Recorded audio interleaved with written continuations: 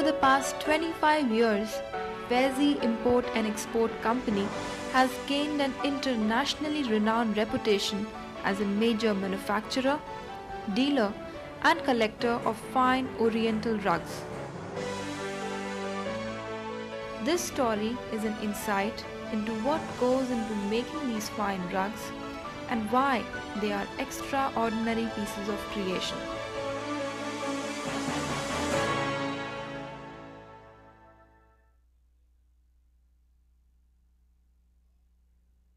India, one of the largest producers of oriental rugs in the world.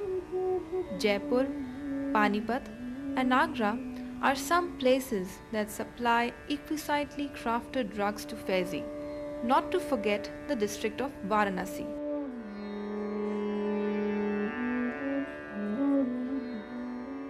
Varanasi, the religious and cultural capital of India.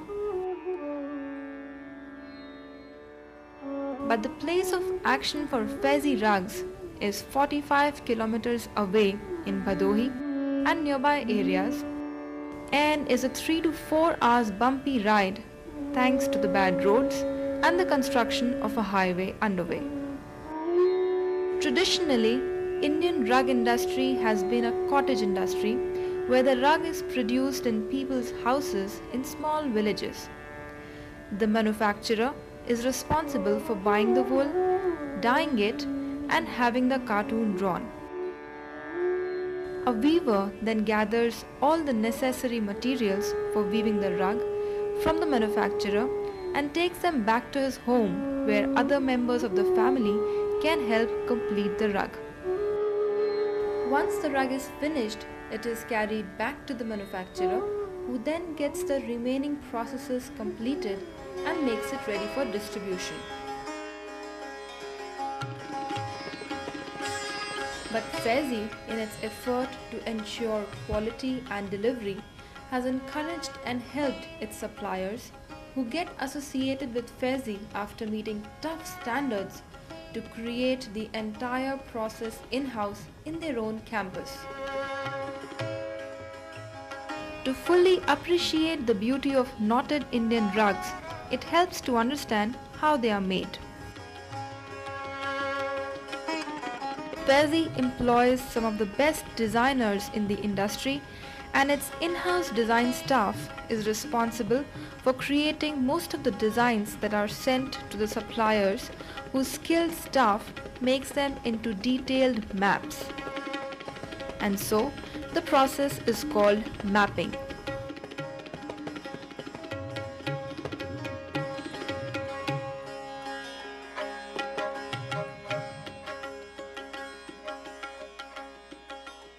Colors in the rug are also determined at this stage and sent to begin the process of dyeing the yarns accordingly. The making of the yarns has a small story of its own, wherein the supplier gets various quality of wool from across the world, which is cleaned and after several combing and stretching exercises turns into fine threads or yarns ready to be dyed and contribute to the process of some meticulously crafted human creations.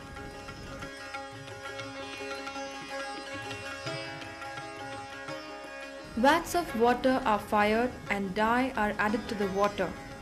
The yarn is then put into the boiling mixture and comes out only when it reaches the desired color. It is then removed from the vat and hung on lines to dry in the sun. Once the yarn is dry, weaving can begin. Most Indian rugs are woven on looms. Looms are simply large frames that hold the foundation threads called the warp and the weft in place so knots can be tied around them to form the pile. Knots can be counted from the back of the carpet, and this count often can determine the quality and the cost of a rug. As rows of knots are completed, the weaver must pack them down with a large metal comb.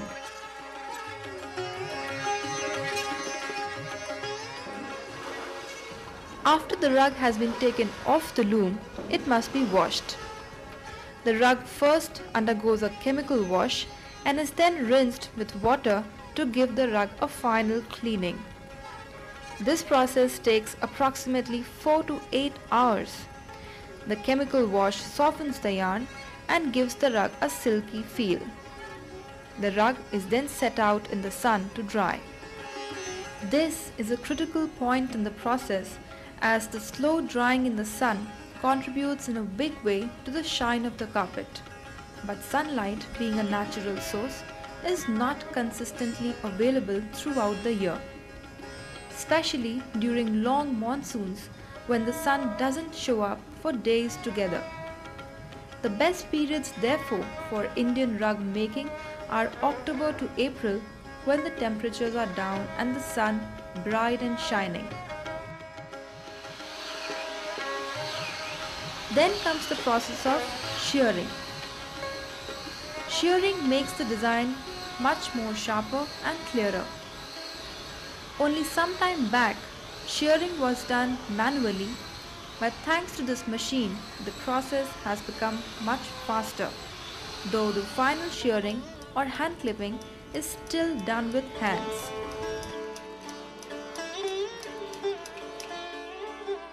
Last in the process is hand tying the fringe and giving it the final touches to make it flawless. Well, that goes the story of the knotted rugs. Another form of Indian rug making is the tufted rugs. Feizy's tufted rugs are made of 100% wool in India. First, a canvas is stretched across a vertical wooden frame.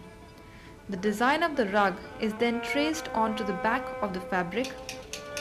Using a hooking or latching tool, the wool yarn is inserted from the back of the fabric, creating the pile or loops on the front of the rug. Workers use a type of scaffolding to raise themselves up as they work the rug from bottom to top. Upon completion of the tufting, the rug is bagged with a latex solution to bind the ends of the yarn to the back of the canvas. The rug is washed and another final backing of the canvas is placed on the back of the rug. The rug is then carefully clipped with shears to create a uniform pile height.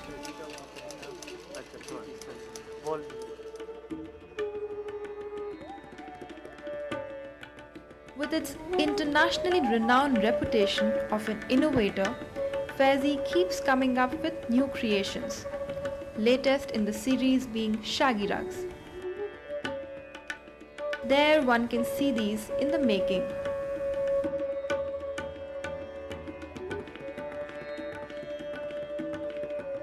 After the rugs have gone through all the final processes, they are finally inspected critically by the Feizy representatives in India. Once the rugs pass this inspection, they are ready for distribution.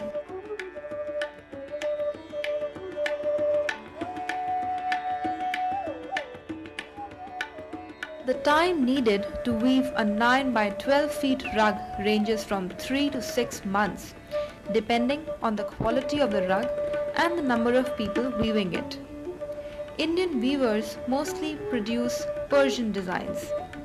They are known for adding minute detail to larger patterns.